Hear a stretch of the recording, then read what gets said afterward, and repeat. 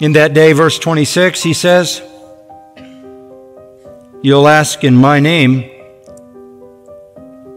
and I do not say to you that I will request of the Father on your behalf. What does that mean? In that day, you'll be able to talk to the Father personally. You don't need to come to me and have me request something of the Father for you. Well, that's been how their relationship worked up to now.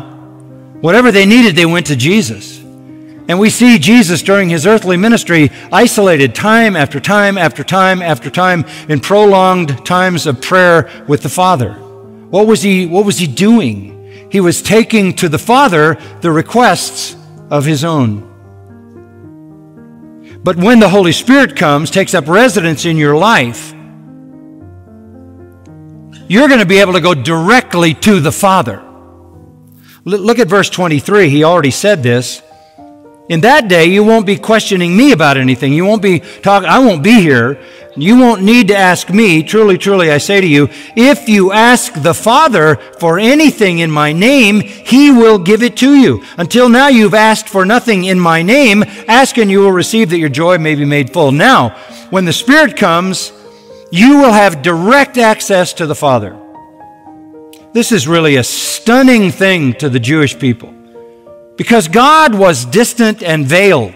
God was symbolically in the Holy of Holies. The Holy of Holies, only a high priest could go in there, and he could only go once a year, and he had to get in and get out fast, or judgment might fall on him. You didn't have access to God. But at the cross, you remember the veil was ripped from the top to the bottom, the Holy of Holies was exposed, and God was saying, everybody has free access to me. Everybody has free access. So Jesus says, look, in the dispensation of the Spirit, in the age of the Spirit, you don't need to ask me. You can ask the Father in my name. What do you mean in my name? Well, this would be how it would go. Father, I'm here because Jesus sent me and told me to come. You have that access. You have that privilege. And that, according to verse 24, is so that your joy may be made full. Direct access to God. This was absolutely alien to the Judaism of the time. God was distant. God was far away. You didn't even talk about God as your Father. Maybe you talked about him as the Father of all creatures, or the Father of the nation Israel, but you didn't become intimate with God, and you certainly didn't go to God and say, Abba, Papa. But now, the Apostle Paul in Romans and Galatians says, when you go to God, say Papa. You're going to have direct access to God. You don't need me to go for you. You can go. Now, that doesn't mean that Jesus doesn't intercede for us, but listen, he intercedes for us on the matters over which we have no insight and knowledge and wisdom. But what we desire from God, we have direct access to ask for. And if it's consistent with the name of Jesus, the will of Jesus, the purpose of Jesus, the Father responds. That alone sets Christianity apart from Judaism in a significant way. It also sets Christianity apart from Catholicism in a significant way. Catholicism is a kind of New Testament form of Judaism that says you don't have access to God. You need somebody else to give you that access, like a priest.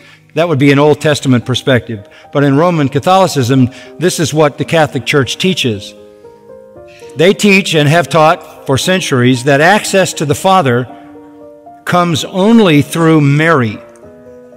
Only through Mary. Let me read Ludwig Ott. This is Roman Catholic systematic theologian who speaks for the church. Quote, Mary's intercessory cooperation extends to all graces, so that no grace accrues to mankind without the intercession of Mary. Did you get that? No grace accrues to mankind without the intercession of Mary. Continuing the quote, the redemptive grace of Christ is conferred on no one without the actual intercessory cooperation of Mary. You get nothing from God. Mary gets it for you.